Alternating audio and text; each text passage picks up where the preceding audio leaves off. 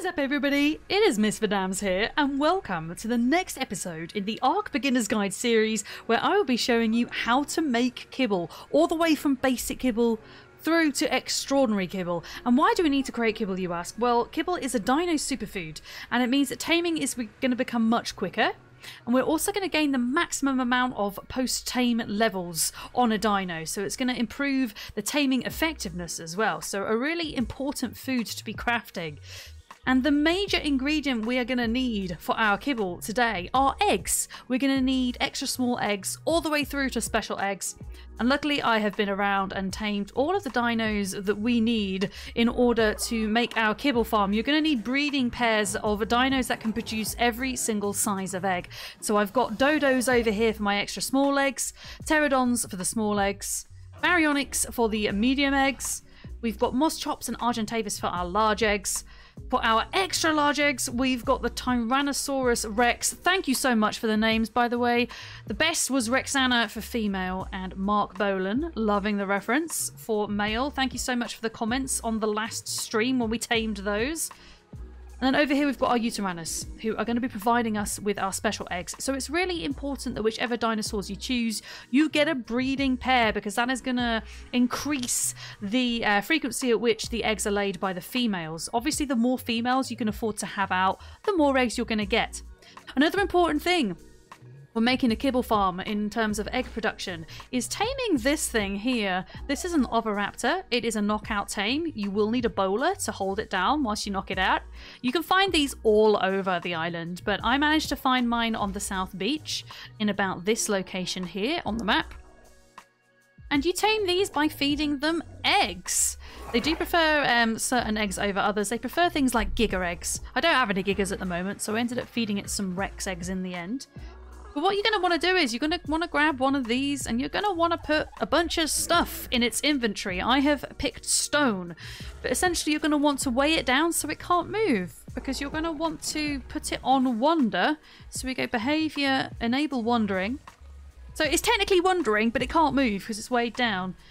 And what is going to happen now is you can just about see it. There is a flashing egg symbol above its head. And in fact, there is a flashing egg symbol above all of our dinos' heads now, and that means that the egg production rate has been increased yet again. So a really important dinosaur to tame if you're making a kibble farm on official or you're playing unmodded, which we are at the moment. We are doing single player unmodded today. Another crucial component in your kibble farm is going to be a greenhouse, which we actually set up a few episodes ago. I will link that video in the description to this video in case you need to see how to go about setting up your own greenhouse. But we are going to need to plant one of each type of crop for our kibble. We're going to need long grass, we're going to need rock carrots, Savooroot, and also citronelle. And you're also going to need access to honey as well. For convenience, I have my own hive here. And then to actually craft your kibble, you are either going to need a primitive cook pot or an industrial cooker. And in terms of ingredients, there's a couple of ingredients that you're going to need for every type of kibble, and that is water and fibre. And I've built my cook pot very close to the water tap here, so I can transfer water back and forth, because you're going to need 1 jar of water per piece of kibble crafted if you're using the primitive cook pot. So for basic kibble, this is the recipe. We are going to need 10 marberry. We are going to need 1 cooked meat, 1 extra small egg. My extra small egg is coming in the form of a dodo egg. You can actually use fertilized eggs to make kibble as well, which is what I'm doing here.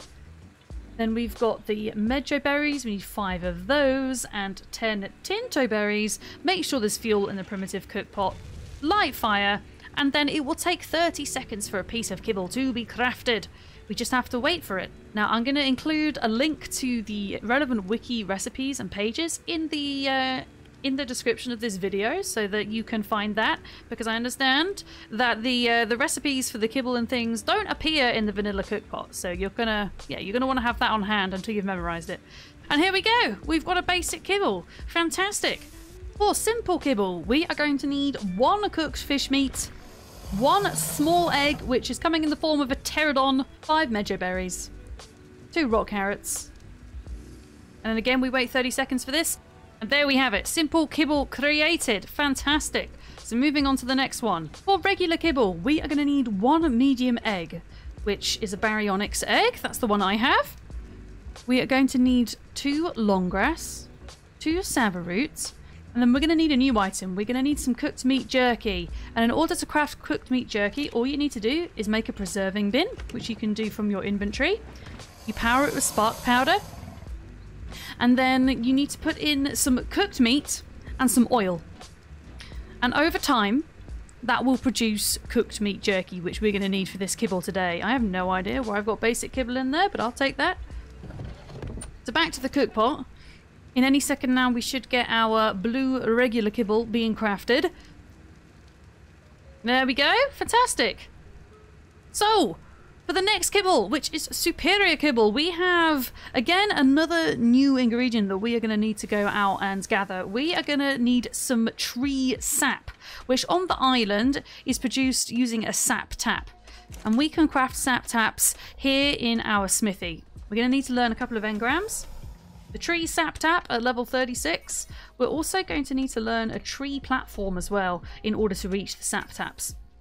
So we craft both of these things inside of the smithy. The sap tap, I'm going to make 4 of them. We should be able to put 4 around the kind of snap points on the tree. And then the tree platform, wooden tree platform, I'm short of fibre apparently, so I might have to go out and grab a bit of that. Let me see, have we got any in here? We have not! Okay, give me 2 ticks. I'm going to go grab some fibre.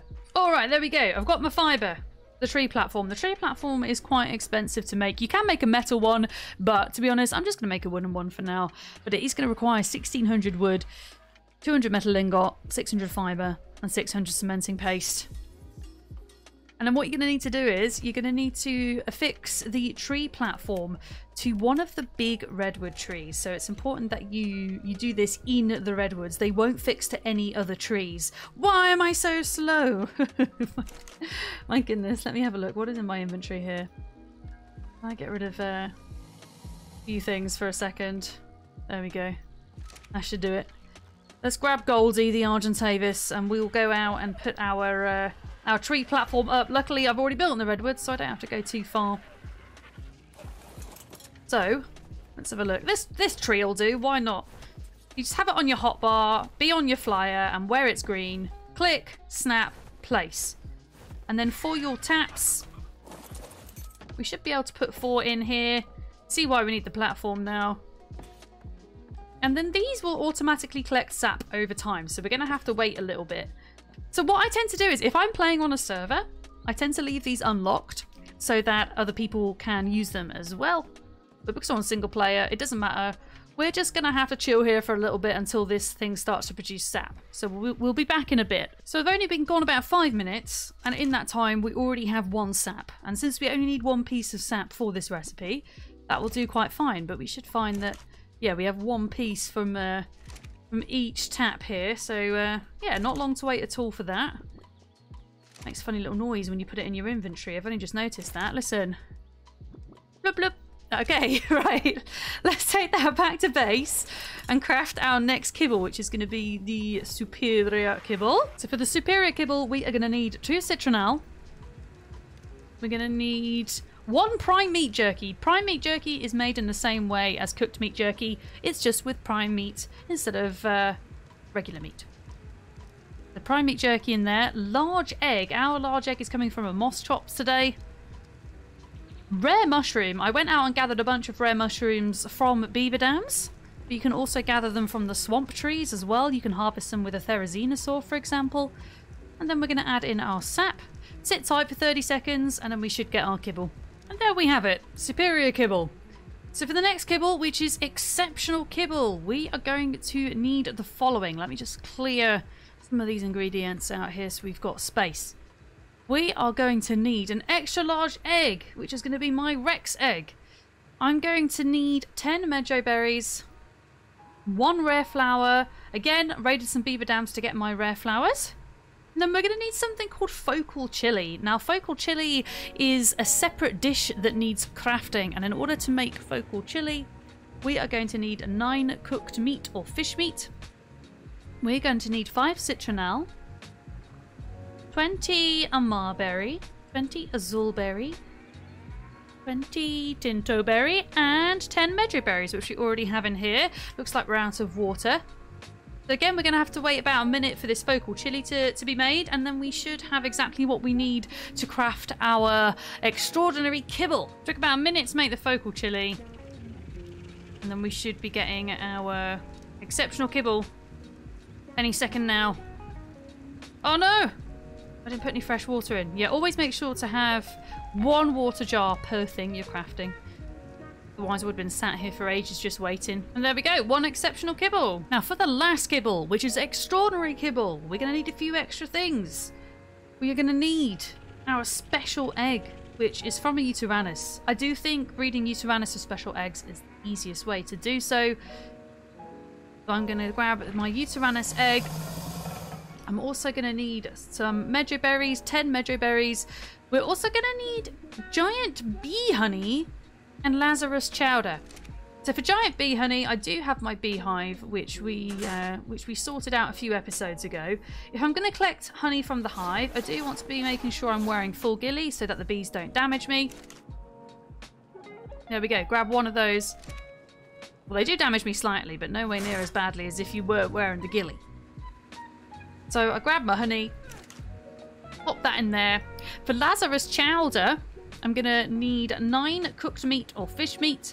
I'm going to need 5 sava root, 5 long grass, 10 Medjoy berries, 2 narcotics. Let's light the fire, put an extra water in there as well, and wait till these things are crafted up. Our Lazarus chowder took about a minute to craft. We should be getting our extraordinary kibble any second now. There we go, that light blue kibble just there. And that is how you go about producing basic, simple, regular, superior, exceptional, and extraordinary kibble. There we go. So I think, folks, that is going to be it for today. Thank you so much for hanging out for this slightly shorter kibble guide episode.